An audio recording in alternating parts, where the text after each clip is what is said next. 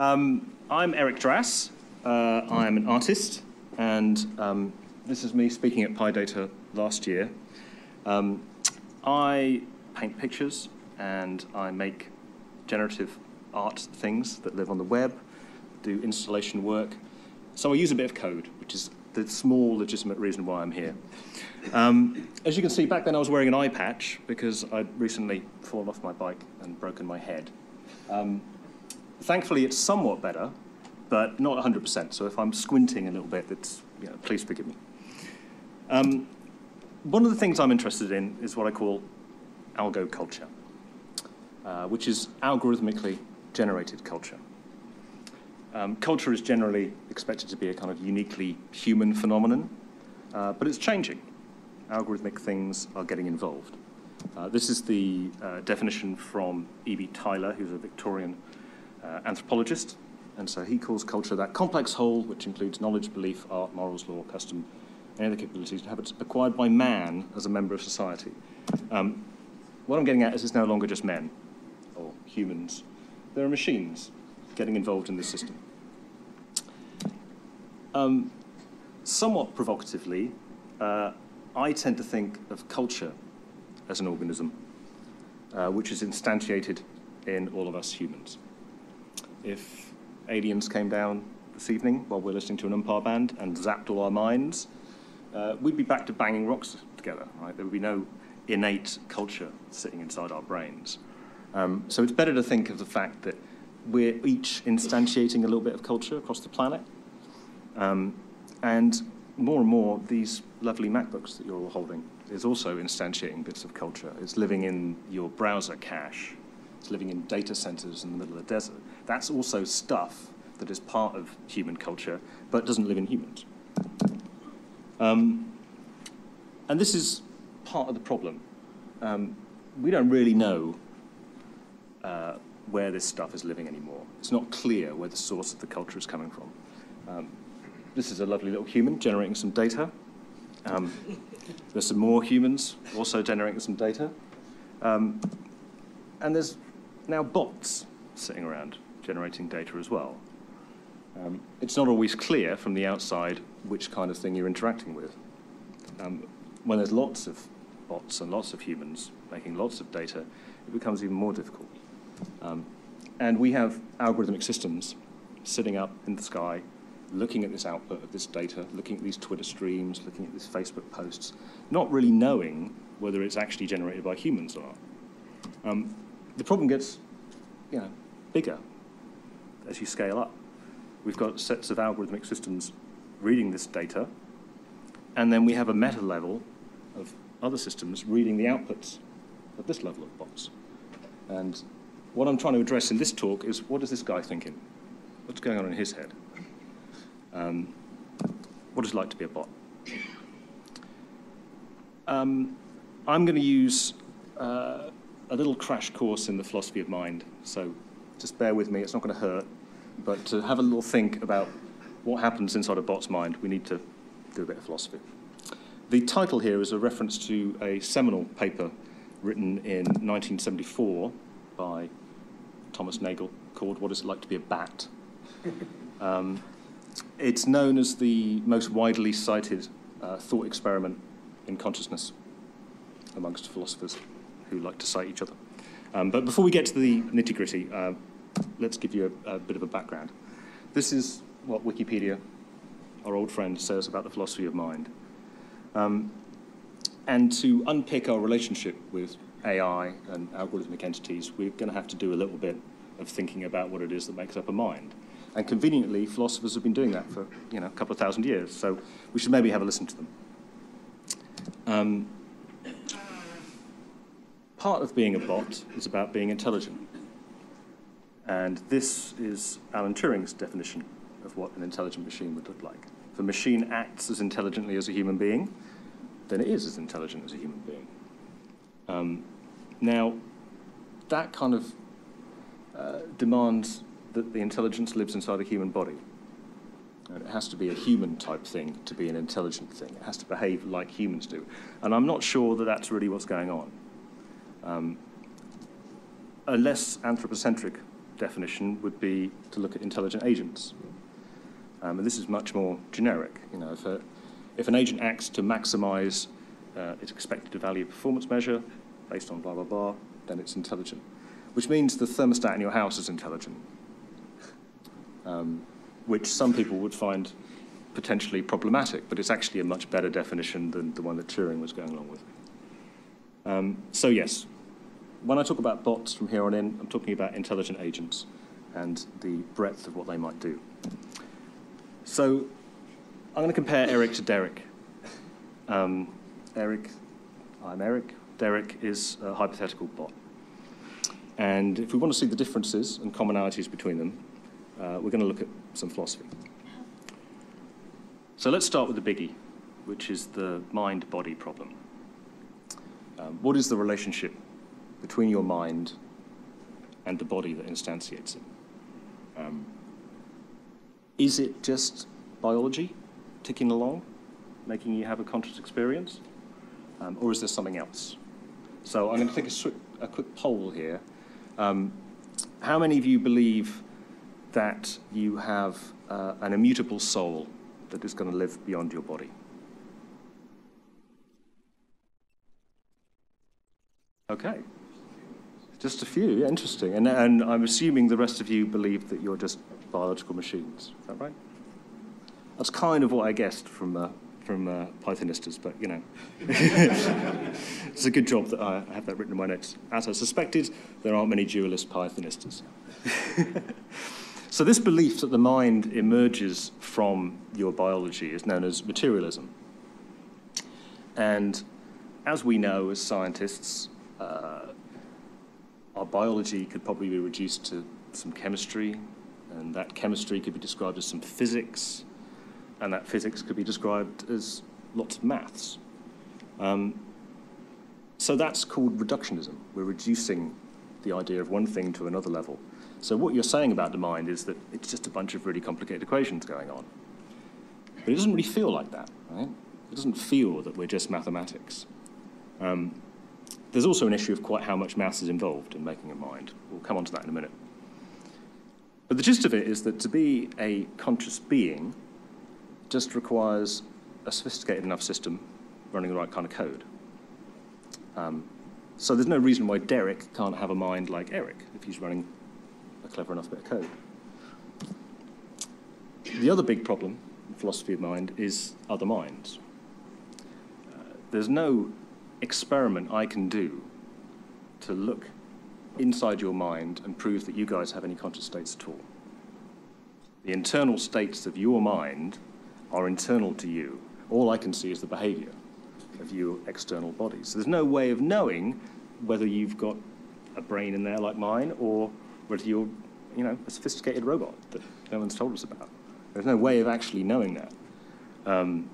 There's a whole bunch of philosophy trying to solve that problem. But the gist of it is we work using an argument by analogy, which is you guys look like me, you kind of behave like me, so you're probably made of the same stuff. So when I imagine the color red, I kind of think your experience of imagining the color red is similar, because it's an analogy. And that's fine when we're dealing with other humans. We get by just fine with that. But if you imagine Derek, our bot living in computers in the middle of a desert, he's not really like me, but he may behave like me, but that doesn't mean I'm going to ascribe him a mind in the same way that I have. And so part of what it is that makes us feel special is our consciousness. So even though we don't want to believe in a soul, we do think there's something quite special about our sense of selfhood. There's something that we are all being right now, and we'll go to sleep tonight, and we'll wake up in the morning, and that thing will start up again. And it will feel like a continuous experience that's just driving us along. We don't feel like a set of complicated algorithms working together. We have a real belief that it's something really special. And here's this dichotomy. We wanted to reduce our brain down to its biology, down to its chemistry, down to its maths. But somewhere down the line, it feels like we're missing something. There's something special about being conscious. Which brings us to Nagel's paper. If we consider the bat, let's all consider the bat for the moment. A bat is something that is able to perceive the world using echolocation. We understand that a bat can fly over there, eat a moth out of the sky, using only the chirping noises in its ears. We can understand that. We can cut up a bat and have a little look at how the echolocation might work. We can examine its ears. We can have a pretty good understanding of how a bat works. We don't know what it's like to be a bat. Without having the systems of echolocation in our brains, we don't know. There's a thing about being a bat, the battiness of a bat, that is forever outside of our dominion, just as what it is to be a human can only be known by humans. So the same holds true for our bot friend Derek. Although his mind is very different from ours, we can compare the two. So if we look at Eric here, it's biological. I'm embodied. My mind is part of a body that experiences the world in a fixed location. I'm only here. I may go on the internet a bit, but I'm physically embodied. I've evolved, which is an interesting thing. The human being is the result of millions and millions of years of evolution. So there's similarities between humans and apes and lower creatures. There's a kind of line of development. I've got limited processing powers. I've got a brain, it's, more or less average. I've got an imperfect memory. I remember things, but I also forget stuff. And I can change my memories over time. That makes my life a lot easier. If you remember everything all the time, that would be a bit of a head fry. I've got 5 senses. So if we compare this to the bat, check, right? The bat is exactly like me, except it's got another sense. This is the gist of this philosophical problem, is that there's something that bat can do that makes it a bat that I can't do. And that has caused a lot of consternation to philosophers. But more or less, we're the same thing. If we compare it to Derek, our bot, he's made of silicon. He's potentially distributed across thousands of computers on the internet. He's programmed. People like you are writing algorithms that are connecting together with APIs to pass data amongst it. That's not the same as being evolved. He's potentially got perfect memory, until I assume Google have got a pretty good backup system running. So when Derek is exposed to a new thing, it stays there in his brain. We don't even know how many senses Derek has. We're very much perceiving it in terms of, well, I can see and I can hear, I can smell. That's what it is to have an interface between my mind and the world. Who knows what Derek is doing? Who knows the capabilities he has to deal with all this perfect data? Which suggests the best way of looking at our bot friends is as aliens. Right? The best model you can have in dealing with an algorithmic system is to imagine that it's landed from a spaceship. And it's not like us. Because it's not like any other kind of intelligence that we find on Earth, for those reasons that we just listed. And the nub of the problem, I think, is related to language. And there's this,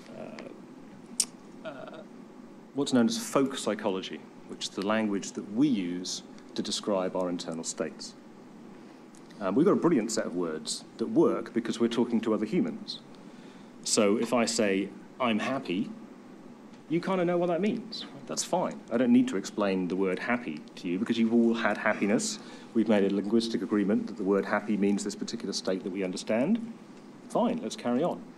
But if you're a bot, how do you know if a bot is happy when he's not embodied? He's made of silicon, he's distributed across the world. You can't use the same words to describe them. Now, could you imagine the internal mental state of Google PageRank? Can you imagine what's going on in its mind?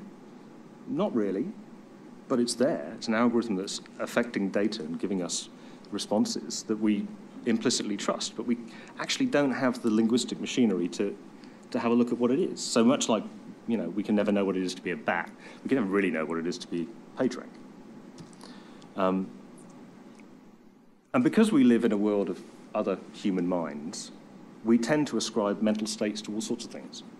Our pets. My 10-year-old daughter is studying plants at school.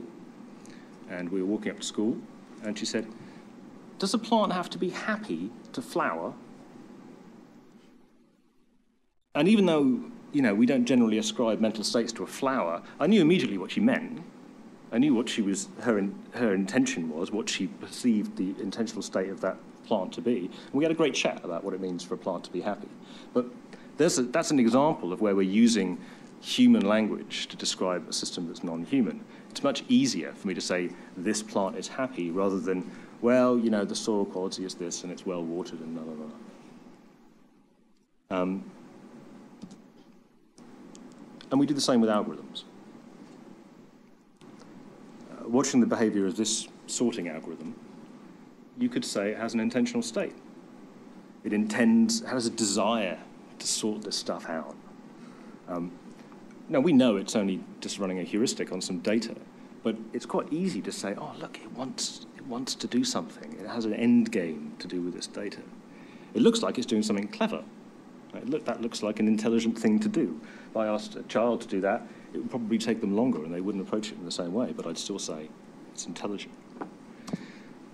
So let me tell you about a couple of Twitter bots that play with intentional states, or try and encourage people to have intentional states about what they do. I actually had a look back, and I wrote this one almost immediately after PyData last year, so you could say it's somewhat inspired by PyData. So this is Alex. She's your best friend.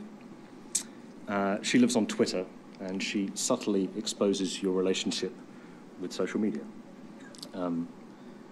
When we play the social media game with Facebook and Twitter and etc., we're doing it on a system that doesn't forget. We're putting our data up there, and then we forget. The ephemeral nature of tweeting what your lunch is gone in your human mind. Twitter doesn't forget. It keeps it there forever. So this bot is supposed to kind of point that out. And it's an experiment to investigate the implicit desire we have between sharing ourselves and our uncomfortableness about being over-remembered. So she really likes you. She favorites your tweets. She sends you replies.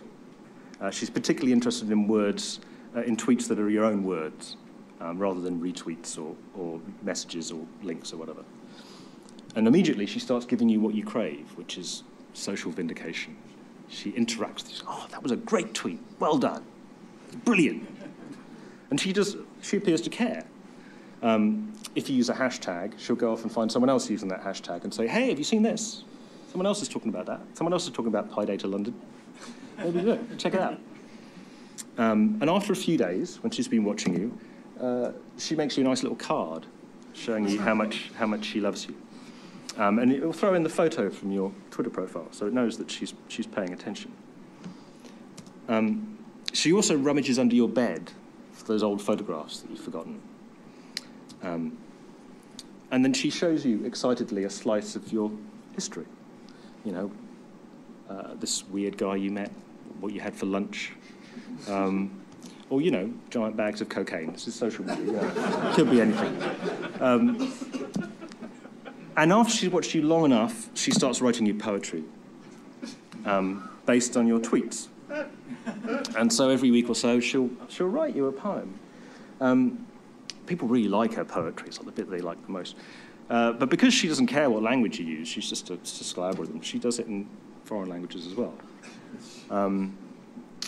Bizarrely, when I first launched her, for some reason which I still haven't worked out, she became really popular in Turkey.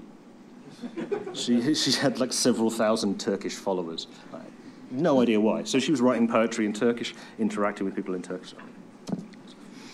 But so far, all these things have been at messages to you. They're directly pointed at you. Look at me, I'm your best friend, I'm interacting with you. But she does one thing publicly, which is if you have geolocation turned on Twitter, she spots you in the street, and she publicly broadcasts that to everyone.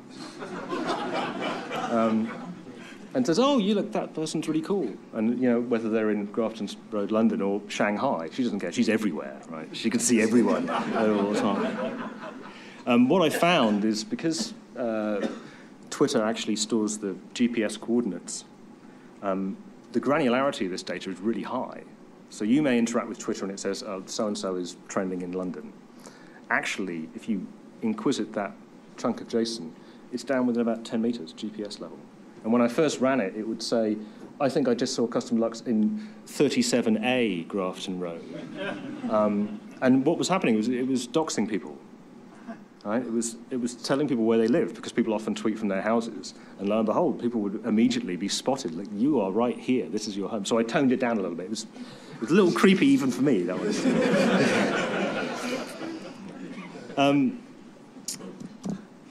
Now, unfortunately, BFFbot1 was killed by Twitter. She was a victim of her own popularity. She was a little too chatty. But you can't keep a good bot down. So she's back as BFFbot2.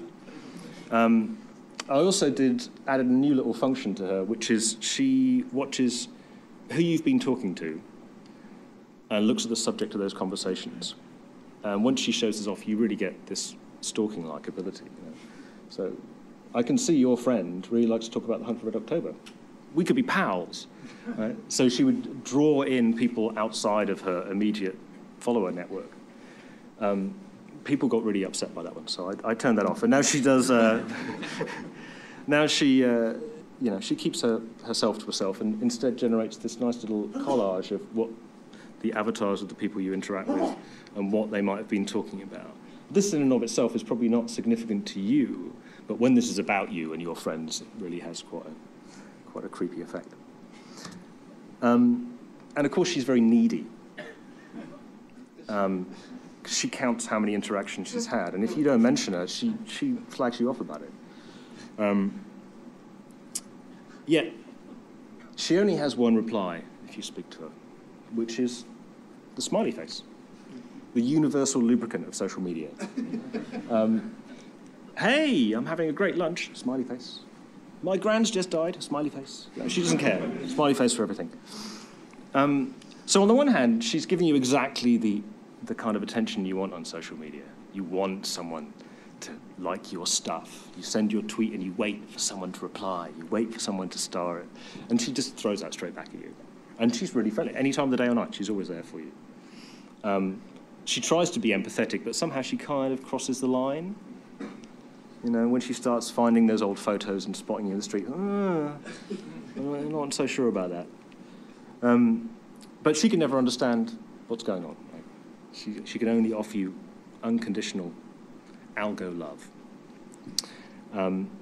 So that was my first example of an intentional state being ascribed or being encouraged in an audience with some very simple code. I mean, she's not doing anything really sophisticated, but because she lives on Twitter and behaves like another human, you start thinking, "Hey, what the hell is she doing spotting me in the street?" You get that intentional state. This one's very recent. Again, with very simple behavior.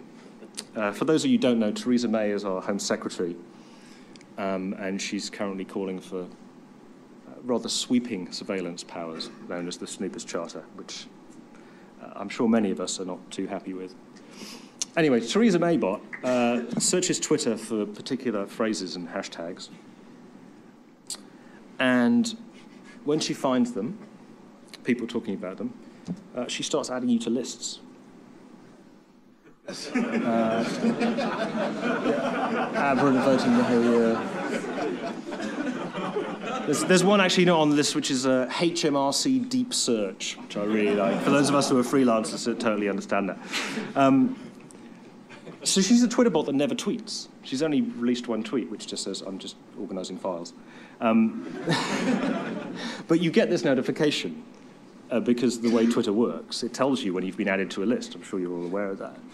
And once you get added to a list which is a candidate for extradition, you start thinking, hang on, what have I done here? And part of this is playing with the timing. The timing of this is a long tail. You get a few lists quite early on, and then a few days later you'll get another, and then a little bundle. And very quickly you can't help but ascribe intentional internal states to this bot. It's like, what the hell have I done to be, deviant level 3 or whatever? So, people people instinctively feel like she's a real thing, but she's actually probably one of the simplest bots that we've built. Which brings us inevitably to the singularity. So what if our bots were really, really clever instead of a few lines of Python like that one? What if they can actually have mental states like ours? And this is what's known as the singularity. And there are two distinct, related ideas about what the singularity is. Firstly, it's about uploading your brain. Hey, I can upload my brain and live forever in cyberspace like Lawnmower Man. It would be brilliant. And secondly is the idea that AI is going to get so clever that it's going to become cleverer than us, and we'll all be horribly enslaved. So let's start with uploading brains. American philosopher Hubert Dreyfus made this conjecture in 1946, to give you some perspective. As I mentioned earlier, if you follow the same laws of physics biologically, then there's no reason why you can't run yourself on a sophisticated enough computer. Well, it's all very well and good, but the first problem is uploading your brain is quite a tricky one. There's certainly no non-invasive way to do that. So unless you're willing to put your head into a very fine meat slicer, you're not really going to be able to do that. But even if you could, copying a brain is a bit of a cop-out, because it doesn't tell you anything about the mind. It doesn't tell you how the mind works. It doesn't help you understand the brain. It just means, here I am, simulated. It's rather like booting up a VM to run that shitty bit of Windows XP software that won't run anywhere else. And you're like, okay, I'll just simulate it over here and solve that problem. It's also technically hard. There are about 86 billion neurons in your brain, and 1,000 times as many connections. It's quite a lot of stuff. Actually, in 2005, someone tried to get a handle on how hard that would be and ran a non-real-time simulation of 86 billion neurons across a cluster of 27 processors. And it took them 50 days to simulate 1 second of brain dynamics. So the idea that these uploaded brains are going to live in any time scale that's relevant to us is just nonsense. Computing power is going to have to get really, really, really, really, really much better than it is at the moment for that to work. The second idea of the singularity is superintelligence. Just the idea being that once we've created something as intelligent as us, they'll start programming themselves and get super intelligent and pose an existential threat. I highly recommend you read Nick Bostrom's book. I'm sure many of you have. Superintelligence, really, really on it about the threats. Now, the existential threat of machine intelligence is a very common trope in science fiction. Skynet and Terminator is the classic example. And because we're anthropocentric, we tend to be very concerned about threats to us, and we look at machines purely in terms of what they're going to do to humans. But I don't think that's what we should be concerned with. Obviously we should worry a little bit. But when machine intelligence comes, it's not going to be in the form we expect. It's not going to be like humans. And because we discuss intelligence in these emotive human terms, we're much more likely to succumb to the unexpected consequences of machine intelligence.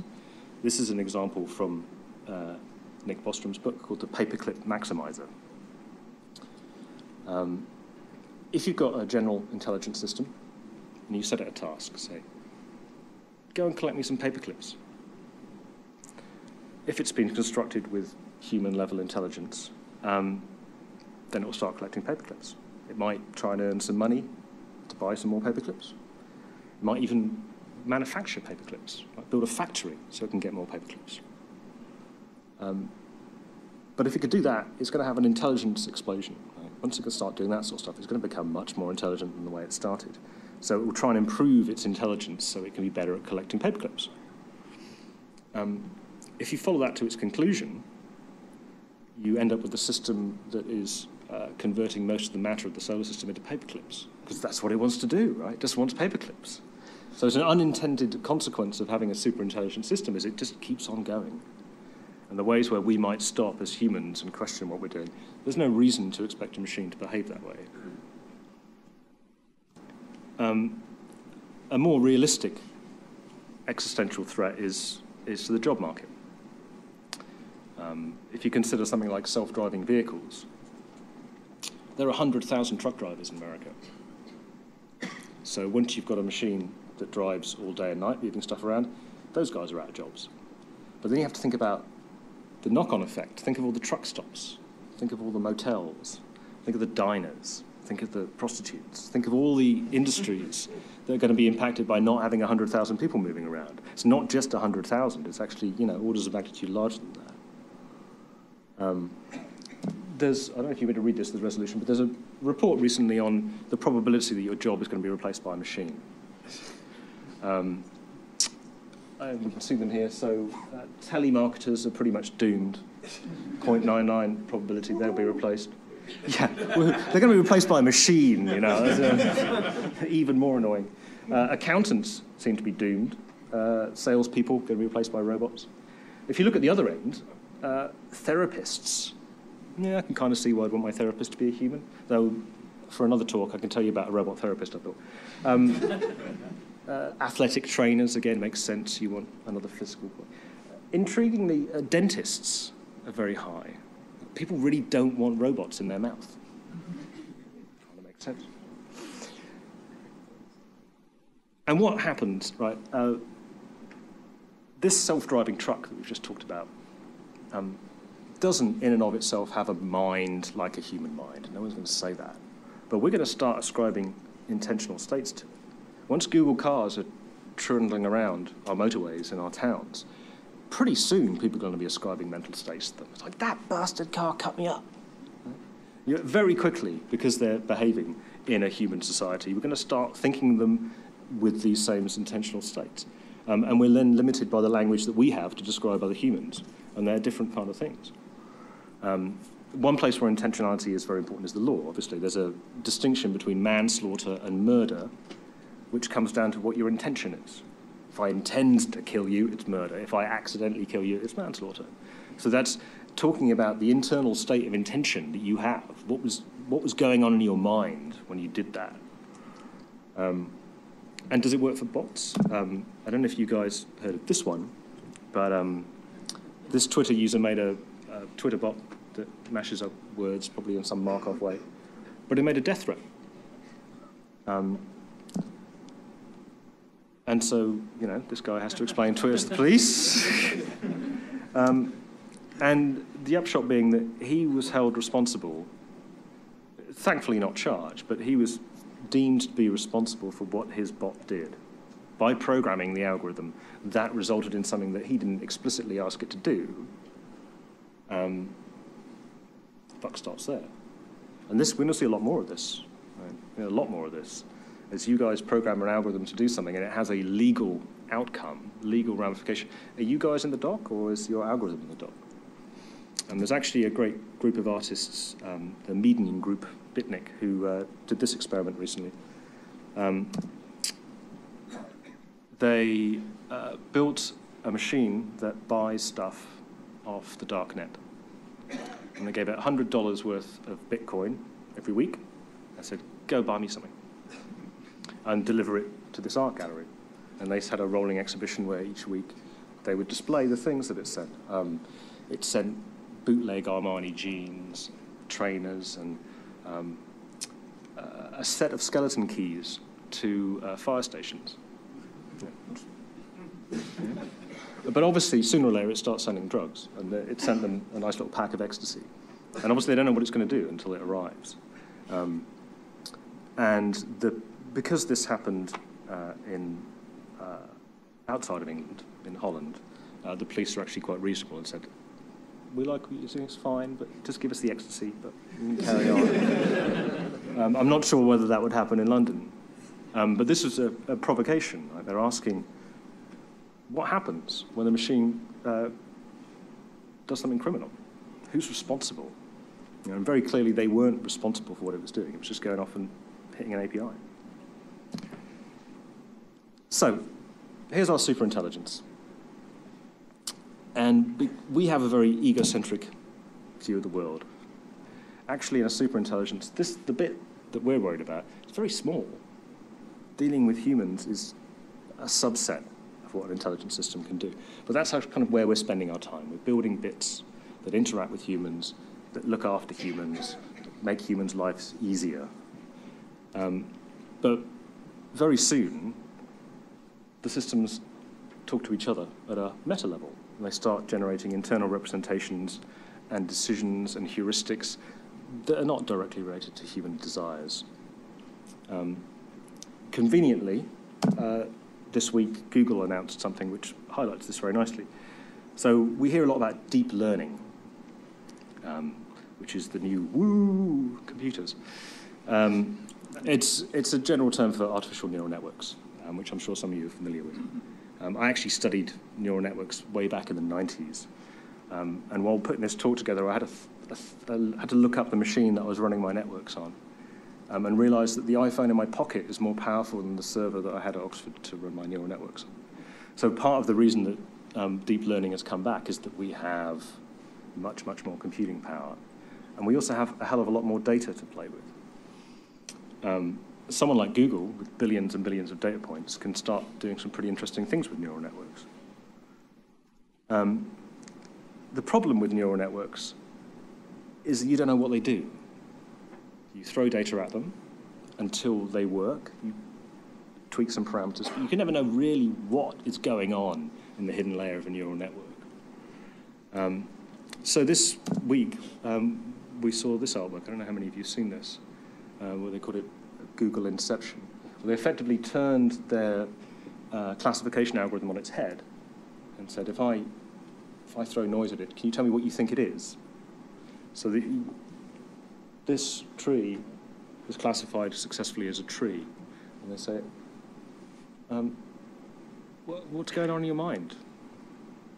What's happening in there? And you start getting this stuff, which is, you know, if anyone who's taken psychedelic drugs, it's very familiar. If you throw 1 million random noise images at the network and say, find me everything that looks like a dog, you start getting dog-like images. There's another great one here.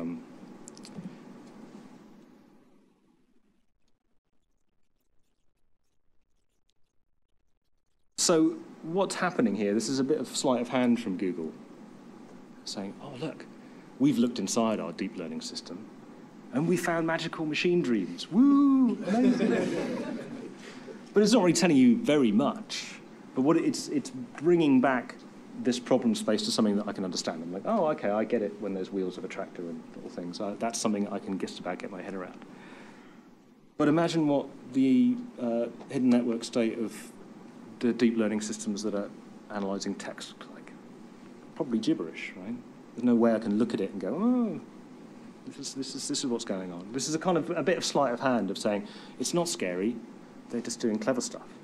But fundamentally, we'll never know what's going on inside these machines in any human comprehensible way. Because we can never see what's going on, we don't have the language to describe it.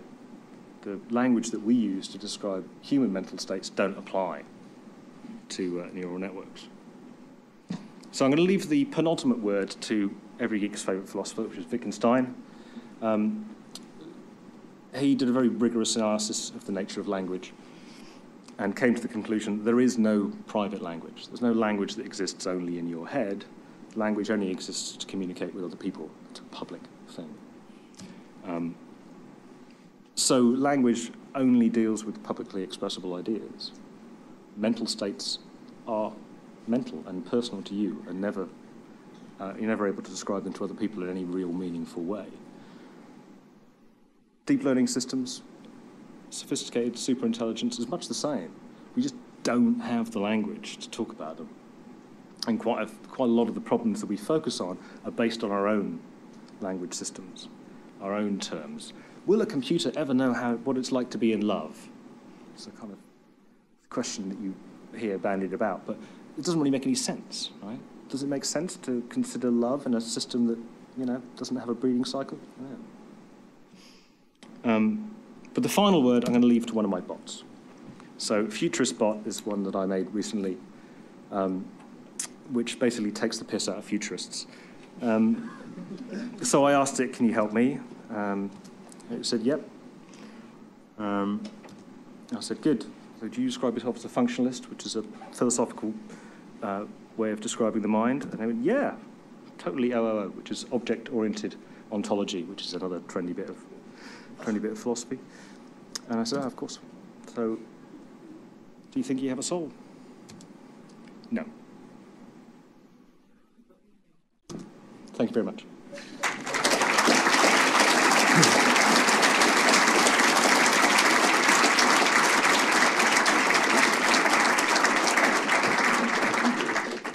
I kind of dare to ask whether anyone has a question on this particular topic. How long have you got? Oh, geez, yeah. Very, very enjoyable. Amy's got a mic. I've got a question over there we'll start with, maybe. Is there only one mic, Amy? We've got two. Okay. Very nice talk. I have a question for you. We engineers like to build machines to be predictable, to be reliable, to be objective. But I wonder if you want to produce real conscious machines, we don't need to have these machines to be subjective. And how can we inject this subjectivity and somehow contradict our own goals? So this is a question about subjectivity versus objectivity, which cuts to the nub of the mind-body problem, is that my internal states are subjective. I can't have an objective view of my internal state. It's very difficult for me to describe what it is that makes a bat a bat. It's a thing that only a bat can know. If I knew how to program machines to have subjective states, I'd probably be a very wealthy man. I think what it's going to come down to is behavior. And if it behaves as if it has an opinion, and it behaves as if it has a subjective view of the world, then that's going to be fine. I'm going to be happy. So when Google, you type in your search query and it says, I'm feeling kind of hungover today, I don't feel like giving you the right results. We'll be fine with that, and we'll say, oh yeah, Google, look at it, it's having an off day. But it doesn't actually have to have an off day, it doesn't actually have to have the internal state to do that. And I think what's happening, particularly things like Google Now and various other predictive technologies, is they're giving us the impression that they have internal states, and then the rest is just a gloss of personality. And I think people are going to want to have machines with personality. They're going to want moody machines, because that's what we're used to. We're used to moody humans. I was really annoyed by that talk. Excellent. Because all through it I was thinking, what about Wittgenstein's philosophical investigations? Because the meaning of a word is essentially, it's a game we play, and if we are successful in the game, any word we use exists in public, because we've got no access to anyone else's subjective mindset. So if we use it successfully, the meaning of a word is if we use it and no one notices that we've done it wrong, right? And so that just gets rid of a whole slew of problems. So I read Wittgenstein and thought, right, I don't have to worry about these anymore. He's destroyed metaphysics. It's great. And I gave up philosophy at that point. And the other thing is I think you confused the Wittgenstein of the Tractatus with the Wittgenstein of the Philosophical Investigations, which is a bit naughty, really. Because his whole bag was that he completely changed. So, just don't do that one again. I'm just saying. Was that a question? Yes, there was a question. It's commentary, sorry. Do we have another question? Sorry. I was wondering if through your investigations you have come up with any ideas about what separates humans from machines, and maybe have any ideas about how we can perceive things to be true that no machine can ever deduce are true. But you can answer either, but I'm more interested in the first. The opportunity we have with AI systems is that we can have a look inside some of the time, aside from the neural network data. We can have a look at how that conclusion was found, or that opinion state was found, which you can't do with humans. Whether that gives you any insight into what it's like to be a human mind, I'm not sure that it does. And this is part of the gist of this talk, is that we're building intelligence in a very general sense. But it's not human intelligence. It's not been evolved because it's an embodied primate standing on stage. It hasn't come from that. So how can it really ever be like us? That sort of an answer? Oh, someone over here. Hi there, yeah. I was actually just wondering if you've ever had a chance to talk to Richard Stallman, because you've scared me off using social media more than he ever has. Because I think that's quite... It's just the examples that you've given of how you can use Twitter to sort of trace what you've done and then follow you up on it. It really does sort of show that when he talks about these things, monitoring you and tracking you, he's got a point. Everyone thinks he's a beady, paranoid freak, but he's kind of on it. I think if you start thinking about the ramifications, particularly the social media stuff, where my interaction on social media is very much an ephemeral thing. This is how I'm feeling right now. I want to say it. Some people will see it. They might respond. Great, let's move on. But we're doing that on an infrastructure that's data mining that stuff, right? It's storing it forever. And human minds are not like that. We forget stuff, and we expect people to forget. But by having this stuff, there forever, is fundamentally different from the way that we behave, but it's doing it in a way that we think is human. Yeah, I think it would be really useful to show to school kids, showing that employers really can use stuff that they put in now in the future. If your bot can do it. Oh yeah. There's a lot more it could be doing. I tried to rank back the creepiness a little bit. We'll take one more question if there is one. There is one more, okay. Hi. 1 second. Could my next speakers, Eleanor and Romain, go to the rooms next door and begin to get set up, if they're in here? So we'll take... cheers, Romain. Take that last question. Hi, you've been very eloquent and careful about separating humans from bots, and how we're different and how we as humans might project onto them and so on. But I'm wondering why you gave all of your bots gender. Derek was a man and BFF bot was a woman. And you're not the first to call me on that one. Part of the humanizing of a Twitter bot is to make it as human as possible. Humans tend to have a gender that they express, right? We won't go into that can of worms about what that would be. You know what I'm getting at. The fact that Alex is a woman was very much driven by that image. I don't know if you recognise the meme image that she comes from, which is the creepy girlfriend image, where she's over attentive girlfriend, I think it's called, who is this woman who made it as a kind of comedic trope about, oh, I really, really love you a bit too much, and got a bit creepy. So she came out of that because of the image that I wanted to use. It has crossed my mind to run exactly the same bot as a black male avatar, see what happens. Just to see what happens, because the bot doesn't care about gender, but when you see that little square pop up next to us saying, you make all sorts of assumptions, and I'm very aware of that, and I think, it's sort of, I won't apologise for choosing a woman, but I'm aware of the complex issues surrounding it. I think we should finish up there, so let's thank Eric, please.